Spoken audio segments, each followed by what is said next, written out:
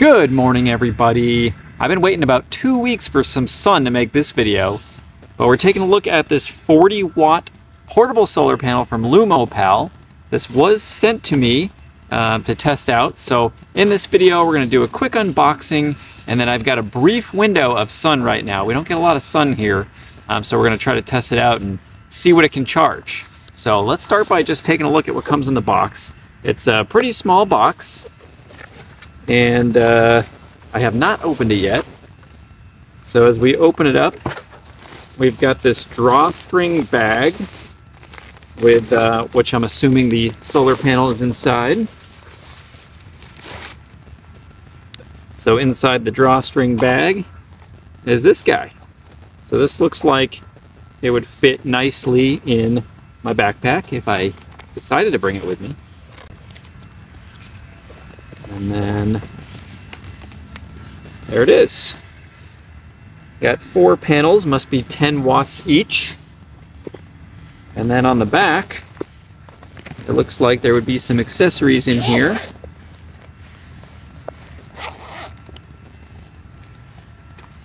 So we've got some cables here. We'll figure out what these are in a minute. And then we've got a USB-C to USB-C cable, 2 carabiners, and some adapters. That's pretty much it for the unboxing. So I'm going to set up the solar panel, and then I brought some electronics out to test it out. I brought down with me my drone, my camera, a phone, and a tablet, because those are the main things that I would probably be using to charge on the go, using this for camping or hiking or whatever. So yeah, let's figure it out. It doesn't have any legs on the back, so I don't think there would really be a way to have it like leaning. Like if you had it on the ground and you wanted it to kind of lean like that. No built-in legs for that. So I'm going to set it up just like this. Probably need to change the camera angle. So over here you can see that a green light is on, so I'm assuming that's because it's getting some sun. Alright, I'm going to start out by trying to charge this phone. I know the battery on this phone is currently dead, so let's take a look. So on the input over here, it's got a spot for USB-C, USB-A, and then one other, which I'm assuming is this one. So I'm going to use their included USB-C cable and try charging this phone.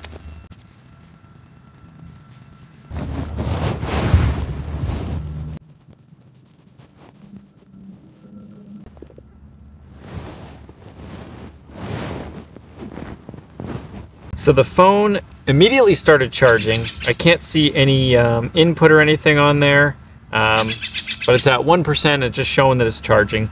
So we're using the USB-C port on the back of the panel. Let's try charging something else at the same time using the USB-A. So I'm going to plug in my camera. So this is a USB-A to C that I brought down. So I'll plug the USB-A into the panel.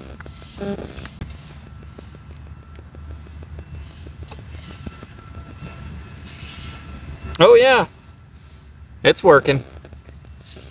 So the orange light came on, so we're getting a charge. So the battery life is at 72%. So it's showing that it's plugged in on there. So we've got the phone is now at 3%. We've got the camera battery charging. So the only other option to plug a third thing in at a time would be with this cable. So I'm going to figure out what this one's for and get right back to you.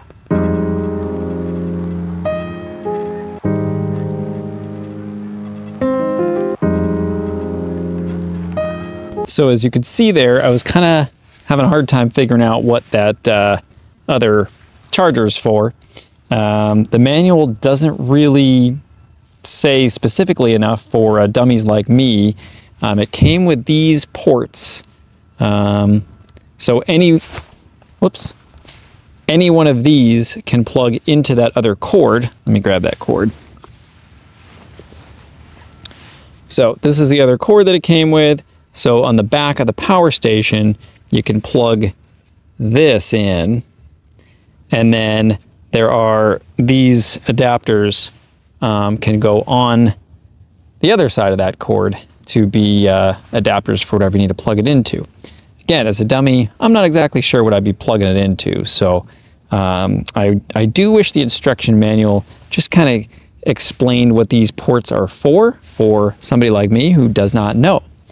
The manual does show that you can potentially use those to power a power station, and then it also shows potentially using it to power a drill. So I'm guessing these would be used to power more powerful electronics. I'm going to grab one of my power stations and just see if maybe it would work with it. Also, just during that time I was looking at the instruction manual, my phone got up to 6%. I told you I had a brief window for sun. I'll have to hurry up and see if I can plug it into this power station, move over to the driveway, and finish this video up.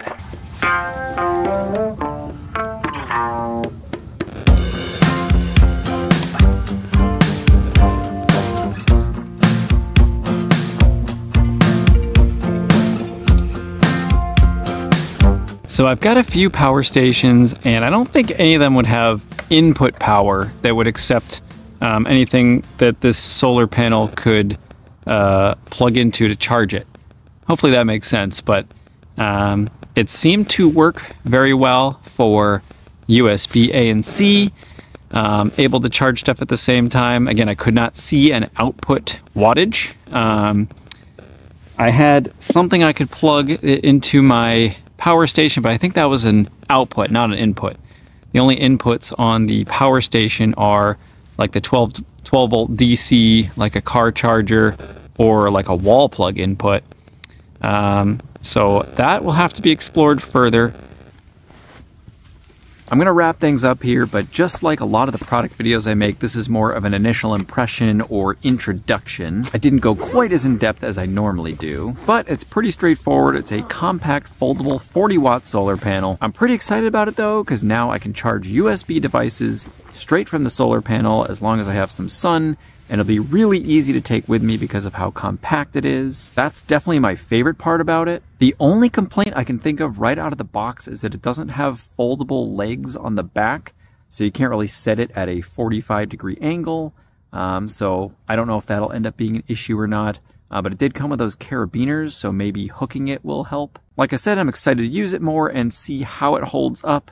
I don't know if I'll end up making a follow-up video. It'll probably just depend on if there's really enough information to follow up on. Hopefully this video maybe helped you find something you were looking for if you were searching for a foldable solar panel, but that's about it for now. Thanks for watching. See you next time.